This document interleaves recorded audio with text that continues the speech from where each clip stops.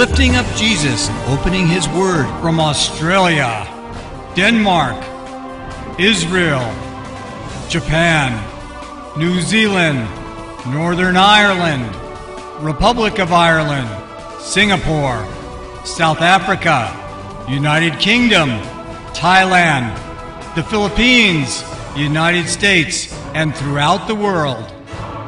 You're watching Moriel TV.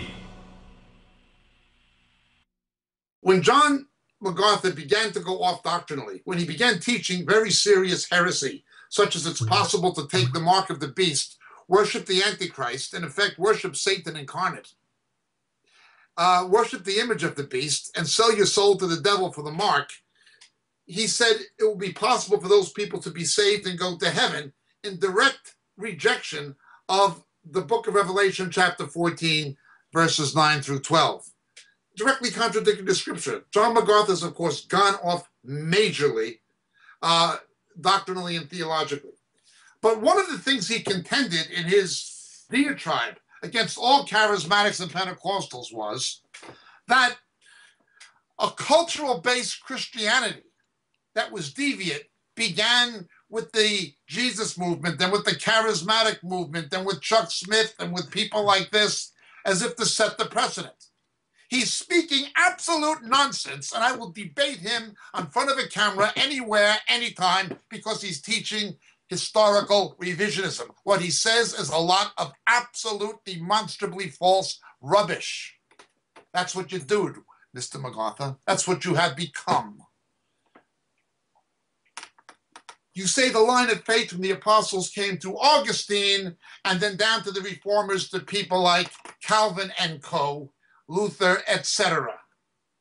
And that this cultural influence Christianity began with the Jesus movement, the hippies, the charismatics, and so forth, as if that was the precedent. Augustine, your hero, Platonized the church. He began translating the church into Platonic philosophy. Under the influences of Cyprian of Carthage, he introduced the sacramentalism that became a nascent and incipient predecessor to what evolved into Roman Catholicism. He adopted from Ambrose of Milan Erastianism, making the church a political power when Jesus said his kingdom was not of this world. Augustine was one of the framers of post-millennialism, saying that the millennium was fulfilled in the church, the basis of dominion theology, Reconstructionism, etc. Augustine began teaching the lie of the visible and invisible church, that the body of Christ was composed of people who were saved and unsaved by changing one word in one verse.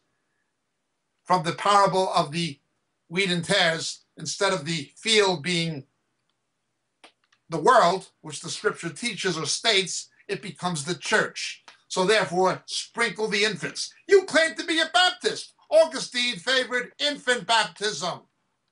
At least his followers certainly did, even though he was probably baptized by immersion, according to the archaeological discoveries underneath the Duomo Cathedral in Milan, where he was baptized.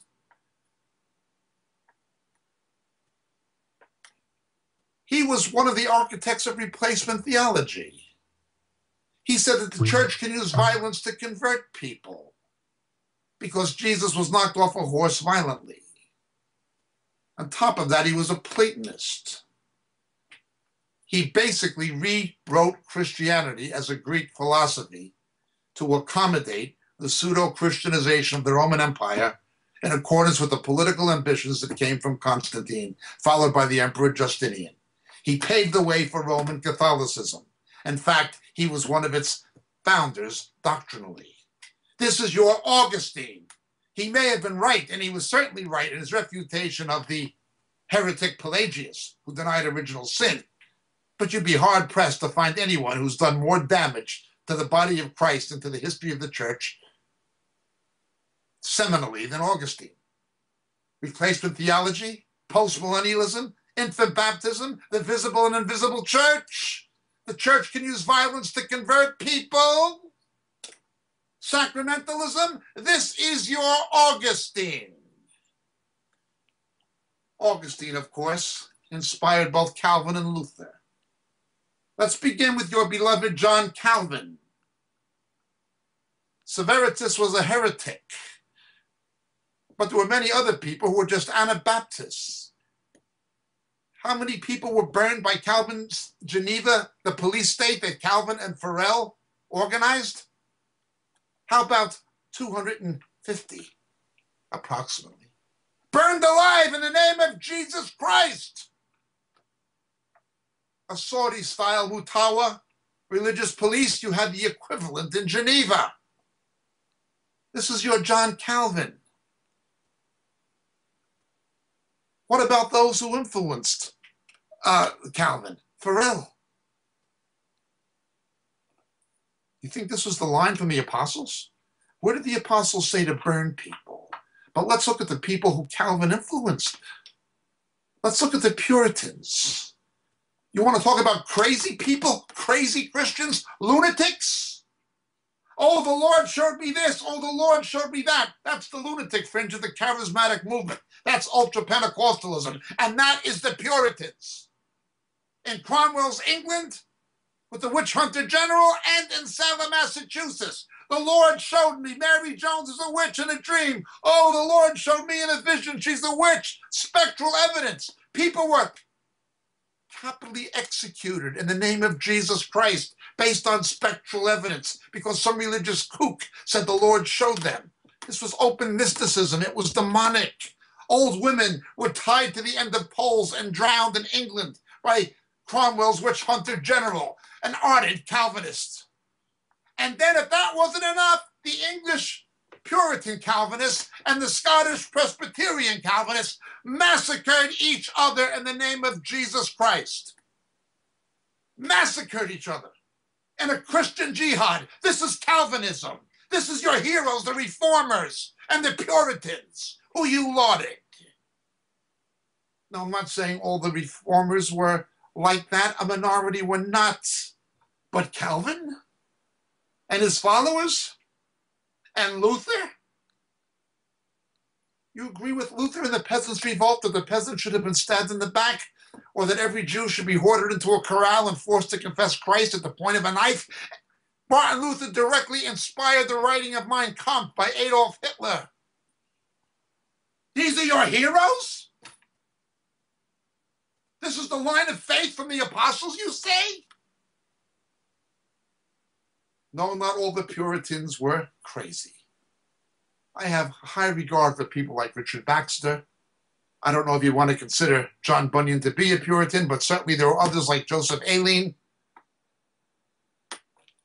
But with John Owen, the greatest Puritan theologian, as his personal chaplain and spiritual advisor, look what Cromwell did. Look what he did to the Irish. It's difficult to see Irish Catholics evangelize to this day because of the history of what the Puritans did to them. Genocide. We're the elect. We can do this. We can take your land. The wealth of the wicked is stored up for the righteous. You're Catholic. You're wicked, so we can take your land. That was their theology. Let's trace the theology of Calvinism whenever it influenced the social fabric. How about slavery and Jim Crow in the American South with segregation, or apartheid in South Africa with the Dutch Reformed Church? You're a Baptist. You know very well the reason there's Southern Baptists and American Baptists. And while there are Methodists and Southern Methodists, is the issue of slavery. The Calvinistic Methodists and the Calvinistic Baptists were pro-slavery. You want to talk about the culture influencing the church? No, that did not begin with the hippies or the Jesus freaks or the charismatic movements. There's only one of two possibilities, John MacArthur. Either you are a religious liar, or you have somehow morphed into an ignoramus, a historical revisionist who doesn't know what he's talking about.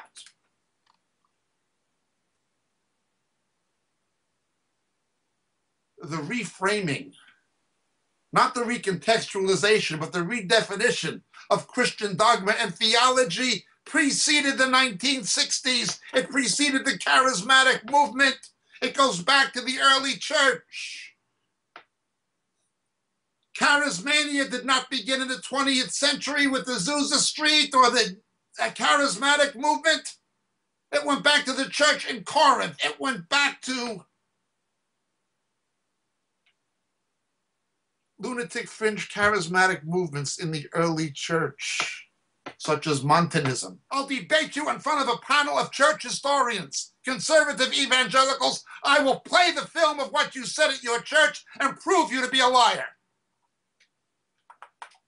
I would urge you to repent. You're a man who's lost his way. Maybe you've lost your mind.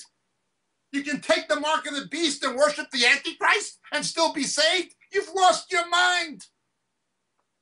You've certainly lost your way.